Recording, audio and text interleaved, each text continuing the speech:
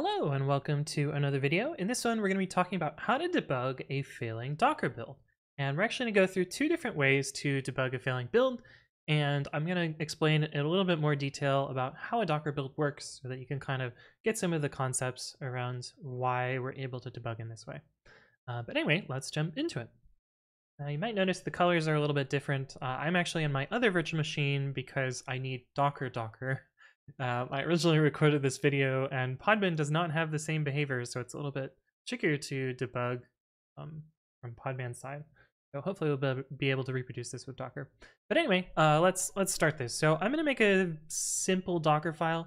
It's not going to exactly replicate a real scenario that you're going to see, but it should be simple enough for us to debug this. So let's open up a Docker file. We're just going to do from Ubuntu Focal. Doesn't really matter what the base image is. We're going to run some command. Let's just do echo success to F. And we're going to do another command that's going to fail. Now we're going to simulate what happens with like npm and pip and some other stuff where the command output might not tell you what's wrong, but it might write a log file, or you might need to do some additional debugging to figure out exactly why it failed. And we're going to simulate that by just writing a log file and then exiting non-zero.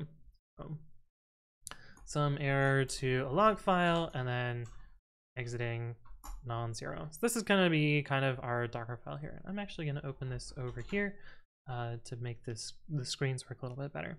But before we jump into trying to build this and showing how it works, I'm going to describe a little bit in more details with a little paint diagram about how Docker building works. So in Docker, there are two main primitives that you want to think about. One is an image and one is a container. An image you can think about like an executable file on a Linux system, and a container you can think about like a process.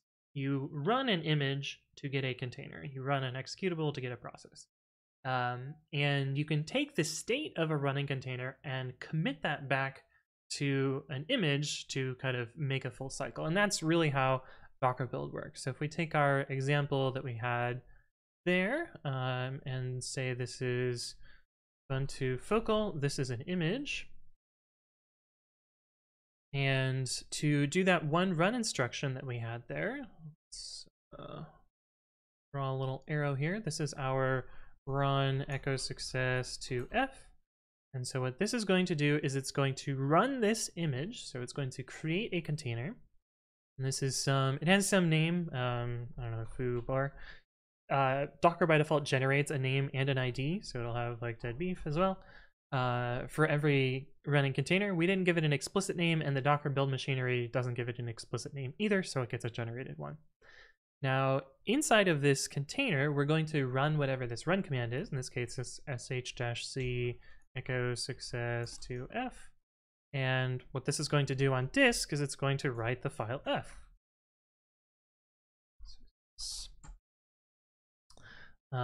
And that's going to be in the ephemeral state of this container. Now, because it's part of the build process, it's then going to commit this container back to an image.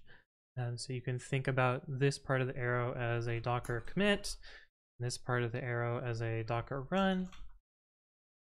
And you can actually do this yourself manually if you really wanted to.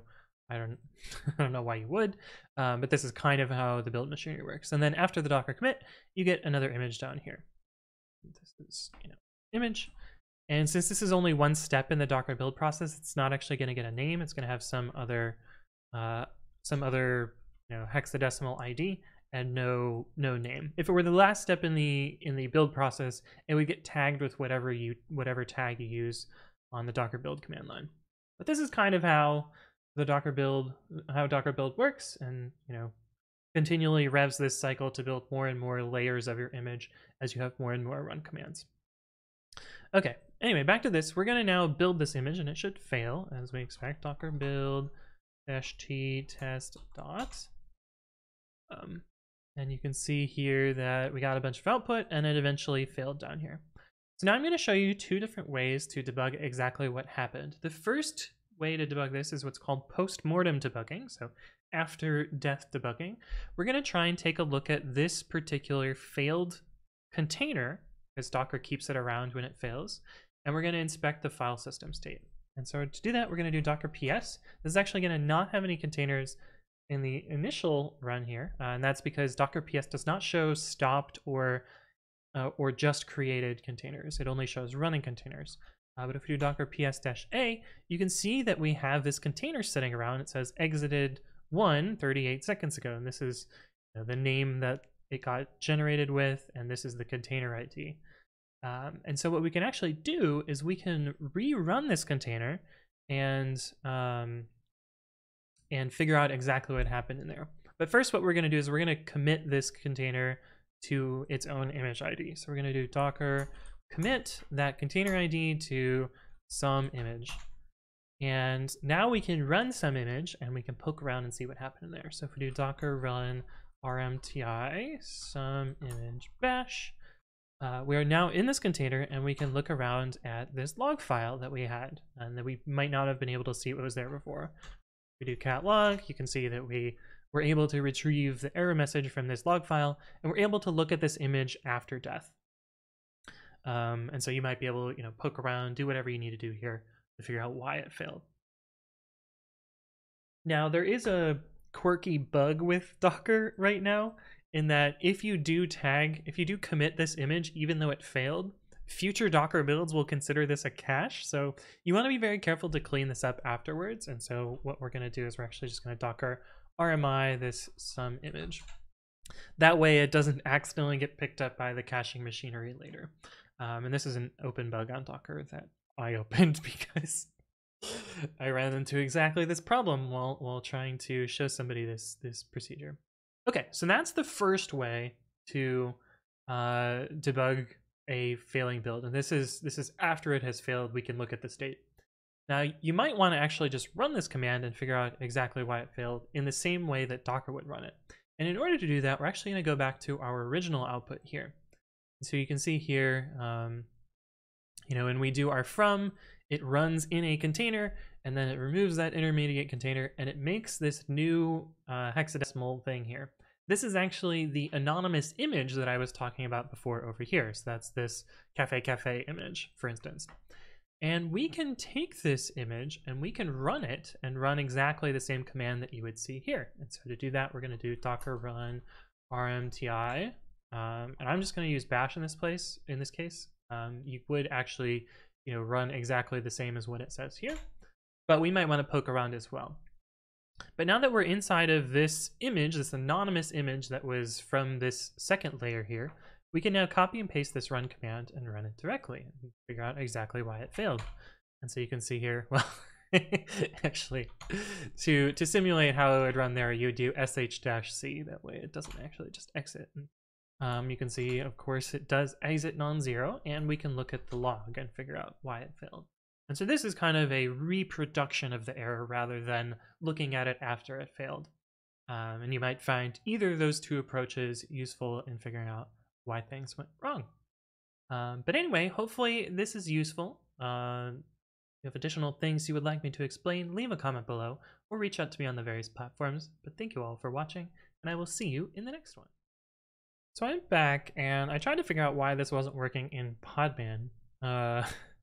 Where we were doing essentially the same thing, podman build-t tests dot, and it errors in the same way. And I was doing podman ps, and of course that doesn't show it because it's not a running container. And ps-a didn't show it, which is where I was confused because I thought it was supposed to show up here. But it turns out, what podman does is it defers its building process to builda, and builda is actually managing its images externally to Podman.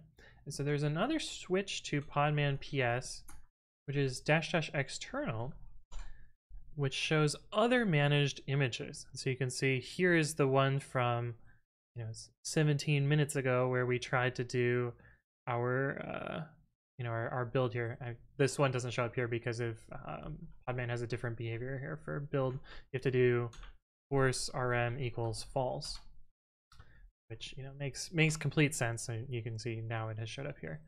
And now you can do podman run